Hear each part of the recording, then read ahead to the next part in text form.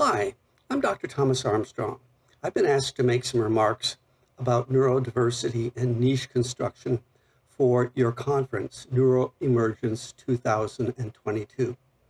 So I'm just going to be having an informal, almost a conversation with you as I talk about a few things in relationship to niche construction. Now, first of all, I want to say that niche construction was not part of the initial impetus of neurodiversity. This is something that I kind of tacked on to it when I came into knowledge about neurodiversity. And I'm not exactly even sure of when or what triggered me to think about the importance of niche construction. But I guess I'd been reading in that area. I subscribed to the New York Review of Books, and one of the progenitors of niche construction, Richard Lewontin at Harvard University, now deceased, wrote some of his earliest pieces on niche construction, some of the earliest pieces that were written on niche construction. He started writing in the 1980s, and I read some of these articles in the 90s. And his point was that, we focus so much on human evolution and the importance of genes, when we really ought to add another aspect to that, and that is the environment. He wrote a book called The Triple Helix, which was sort of a play on the original double helix model, that Watson and Crick came up with. And he said the third player in this element of evolution is really the ability of an organism to modify or create its own environment, making an environment easier for it to evolve, essentially. And so several thinkers took on what Lewontin had suggested, and the first book that actually came out about niche construction was 2003 by a man named Odling Smee, a British fellow, and two of his colleagues. And so far, there's not a huge literature out there, but you can go to nicheconstruction.com and find out some of the latest of what's being done in this field. And it's really fascinating. Now, for those of you that are still kind of awash at what is niche construction, I'll make it very basic, and that is bird's nests, an anthill, a spider's web, a beaver dam. These are all environments that different organisms, the ant, the bird, the beaver, the spider, have created out of nothing so that they can do what they do best, essentially. The spider to catch his prey. I didn't mention bees. The beehive would be an example of niche construction, and so forth. And there's so many other fascinating examples if you go to nicheconstruction.com. But the main point that I got from this was that here's a wonderful model to talk about how we can structure environments for people who are neurodifferent. Neurodiversity is a diversity model, and as such, it's really based, I think, in biodiversity. I've talked about the brain being more like a rainforest than a computer, and that we need to bring in more naturalistic components in order to talk about many of the ideas related to neurodiversity. And niche construction seemed like a very appropriate addition to this model.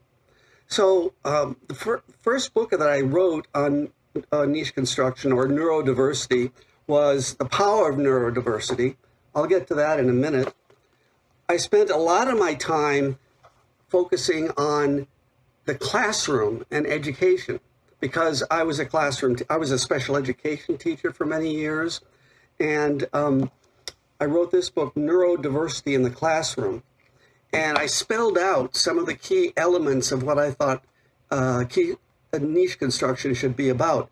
And these included 7 or 8 elements, including becoming aware of one's strengths, having positive role models, using assistive technologies and universal design for learning, using strength-based learning strategies, enhancing one's human resource network, creating positive career aspirations, environmental modifications, and finally, inner resources. I'll talk about all these in a minute in a different context, but I just want to say that a lot of my work has been going around teaching teachers how to take those elements and use them for kids that find themselves in special education classrooms.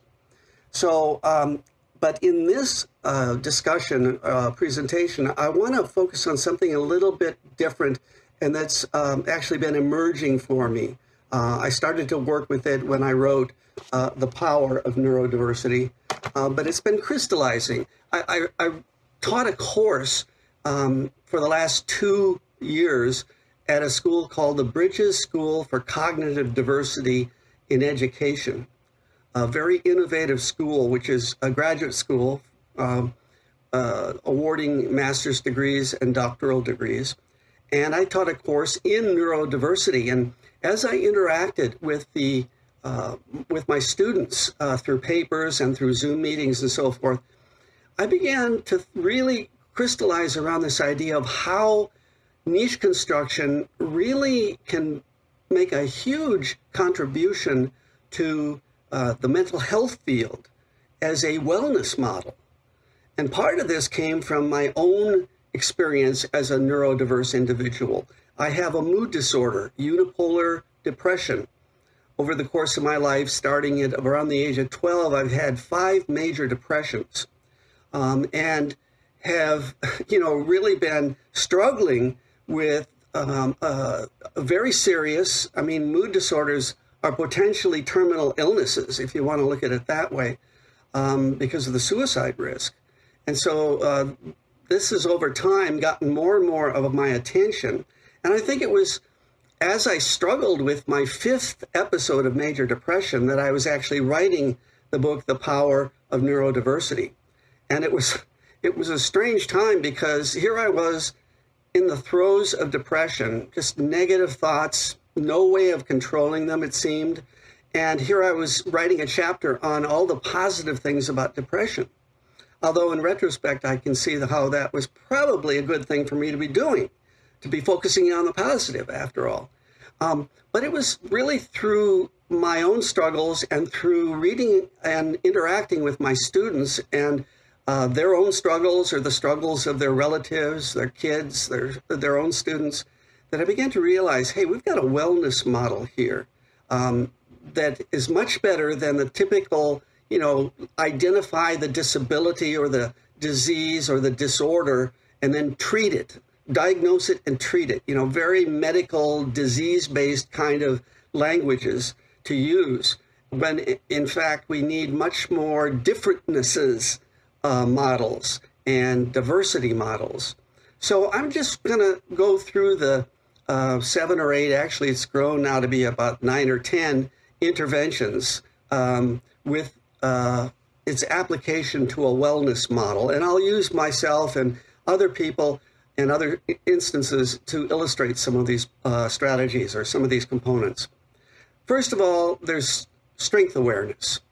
And this is the big one. This is the most important one because, so many of us and so many kids have gotten saddled with negative labels. I have done a lot of writing on attention deficit disorder, and I've tried to point out that attention deficit hyperactivity disorder has 3 negatives in it. Deficit, disorder, hyper.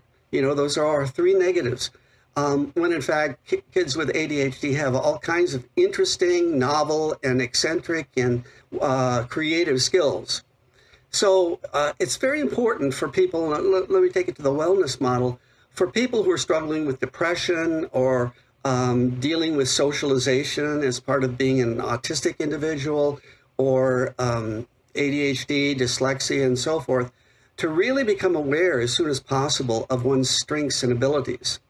And not just that, but also once one has a handle on that, to be able to know how to use your strengths and abilities in your life to make your life a more positive experience. Now, I've known for most of my life that I'm a word person, and writing is my thing, and reading is my thing. And yet it's only been in the past, well, let's just say over the course of several years, I struggled to come to the realization that my work in education was best spent in my office writing rather than in a classroom teaching. I was not a great classroom teacher, and part of it was because of my depression. I just didn't have the energy to spend 5 or 6 hours in a classroom keeping up with a bunch of kindergartners or first graders, or my first two years of teaching was actually 7th grade and 8th grade kids in special education. That was really my baptism through fire. And it was very difficult. It was probably very important for me to go through that. But I just realized this was not my place in the sun. And this is what niche construction is all about. It's about finding a place for yourself in the sun, finding a place that works for you. And so it was over time that I began to realize, what I really love is writing and reading.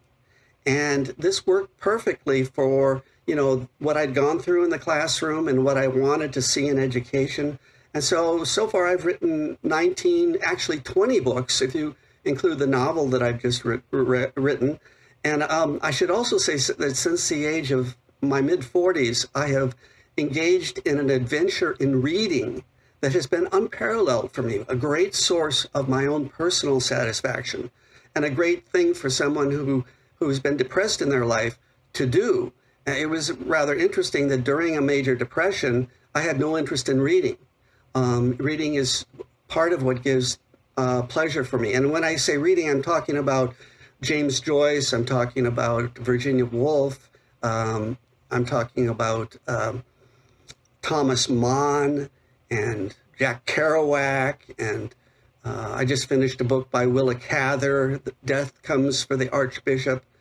I just read a 5-volume epic novel called The Dream of the Red Chamber. It's really one of the greatest novels written in China during the 18th century. It sounds kind of boring, but it is not. It's absolutely delightful.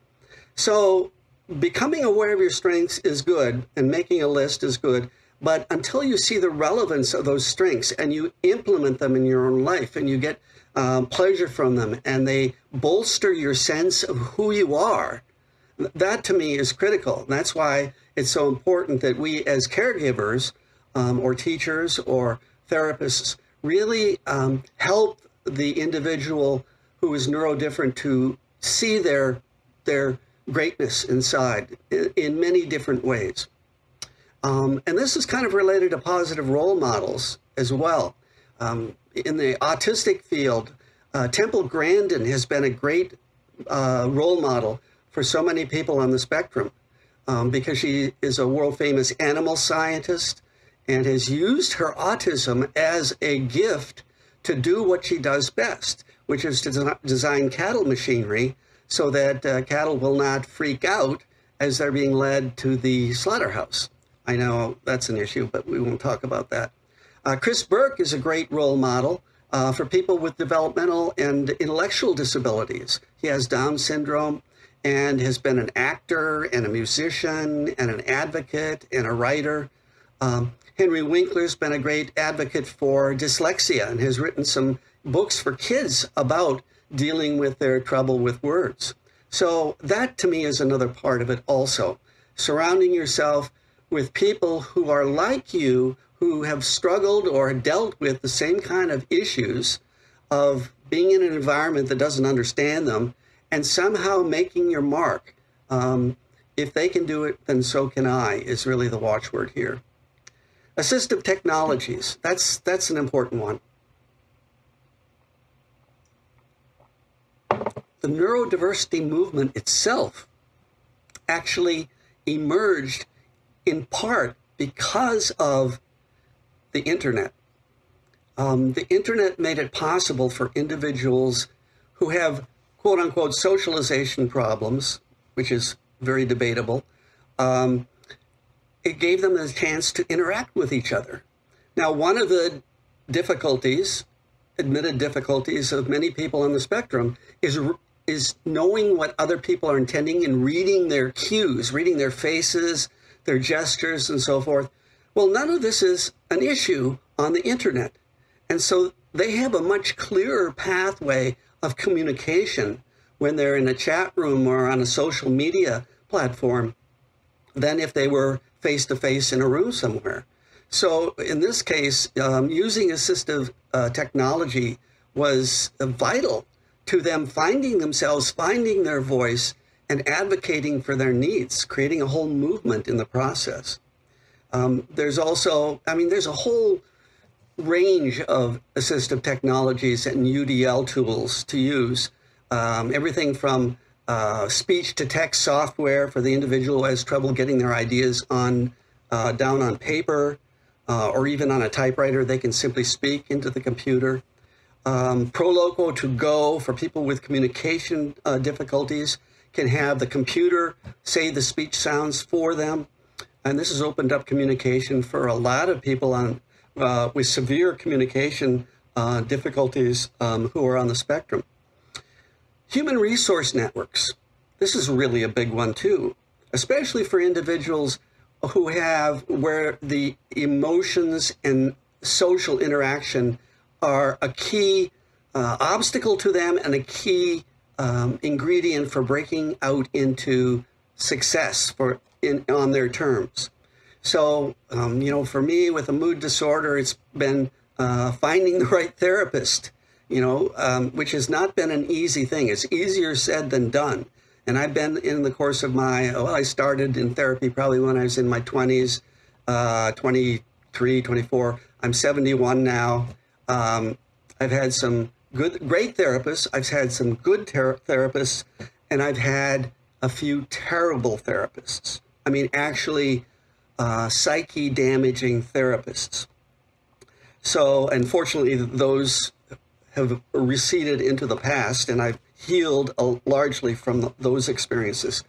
But still, having a therapist to work out things with, or being in a group therapy situation, or having a friend network, very key to individuals with depression.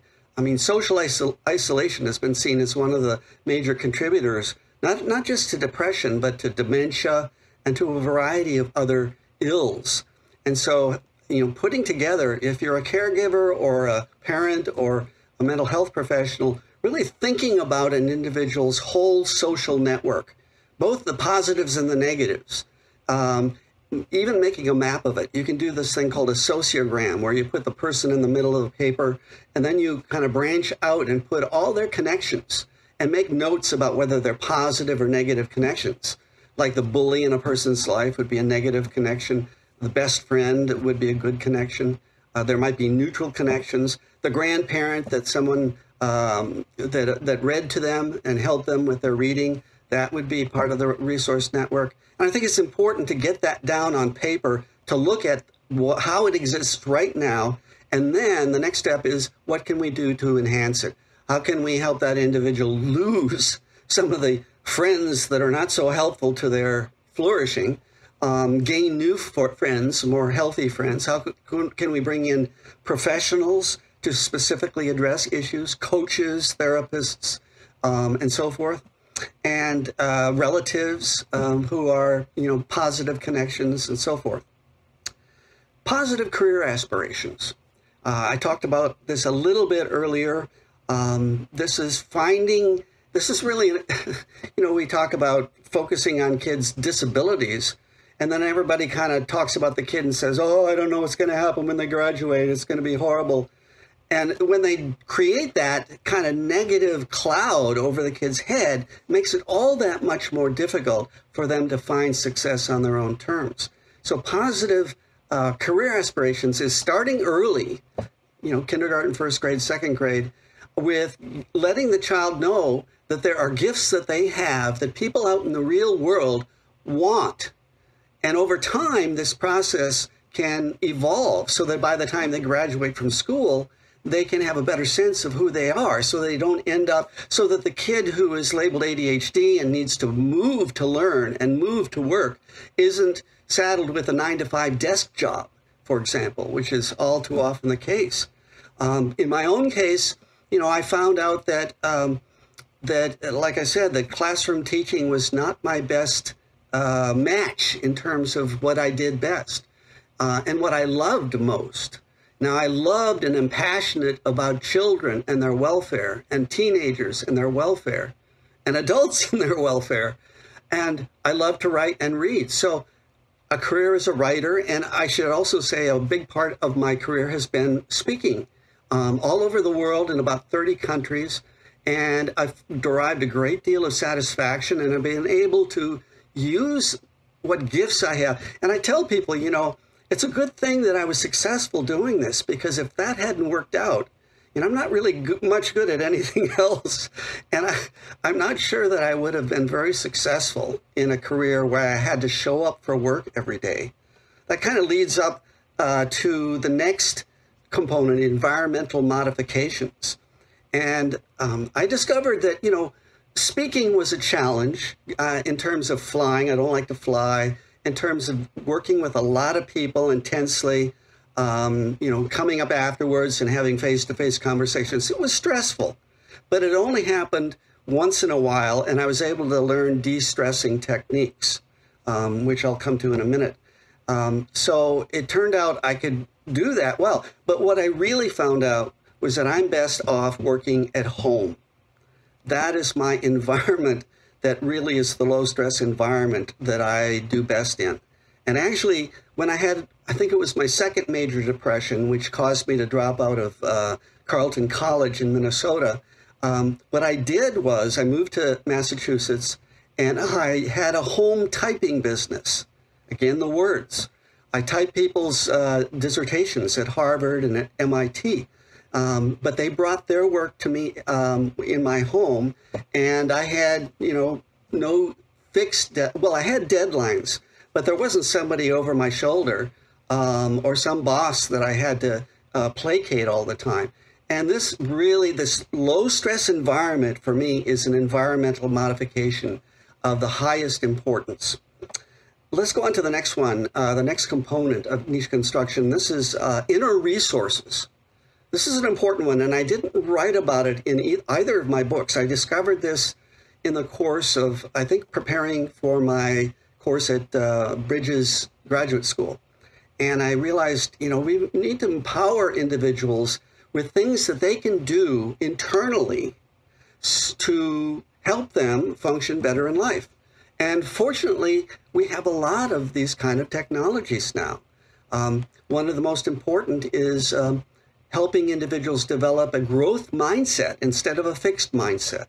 Research from Stanford University suggesting people do much better when they think, if I work at it, I can get better at it. Whereas if they think, I was born with this, I'll just have to, you know, accept fate, you know, and devil come the hindmost. So that is important. Mindfulness meditation, I found to be a huge component of my own niche.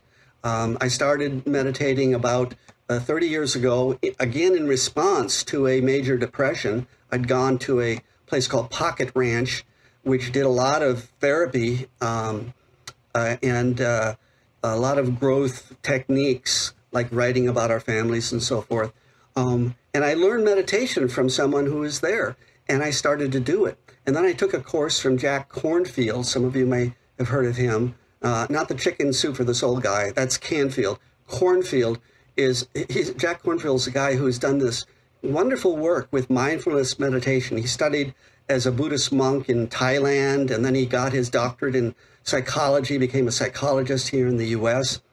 And I took a course from him, a 12-week or 10-week course, and I started to meditate.